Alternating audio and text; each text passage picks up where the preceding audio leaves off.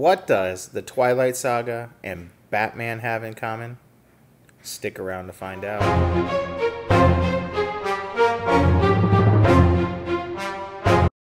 What's up, Universe, and welcome back to the web's first must-see comic and nerd culture show. Welcome to Comic Universe, guys. I'm your host, as always, C-Dubs, and I'm riding solo on this video.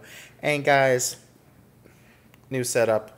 Setup is not the word. Just had to move to a different part of my house because of reasons. Anyway, guys, so I am here today to just keep bringing you bad news, essentially. So today we are talking the fact that Kristen Stewart is being rumored to be up for the role as Batgirl.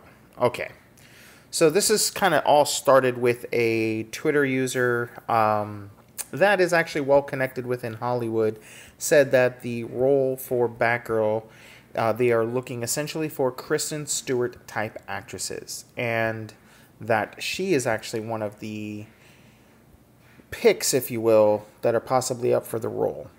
Now, minus the color of the hair and maybe the somewhat of the body type, if you will, I can't see another reason why they would choose Kristen Stewart for that role.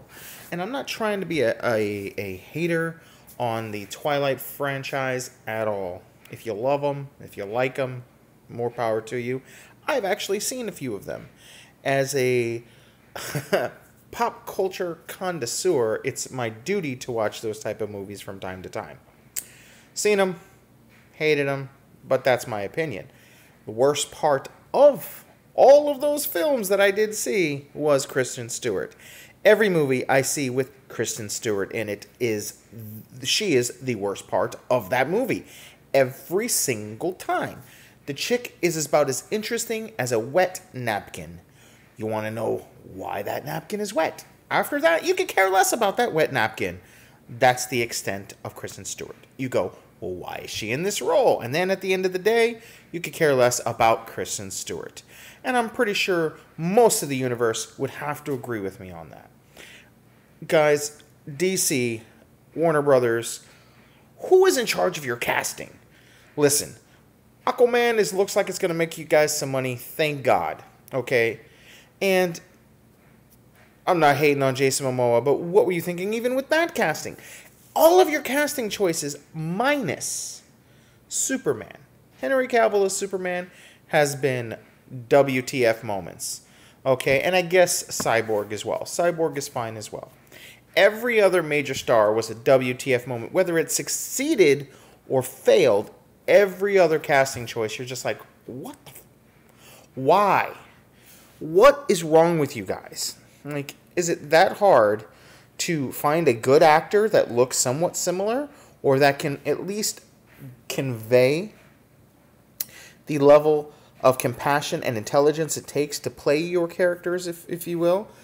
Trust me, Kristen Stewart is not Batgirl.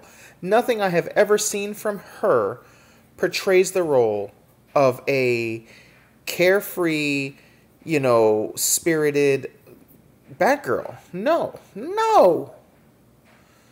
Universe, please let us know in the comments below what you guys think about this. Don't forget, guys, constructive criticism is always accepted here.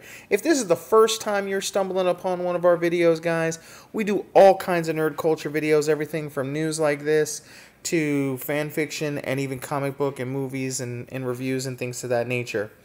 And guys, don't forget to adamantium slash that like button. Just slash it up. Don't forget to share this video with all your friends and family.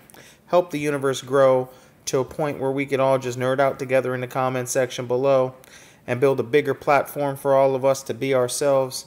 And guys, don't forget to click that notification bell to be part of our notification squad. And until next time, guys, I'm C-Dubs, and I'll see you in the universe. Peace.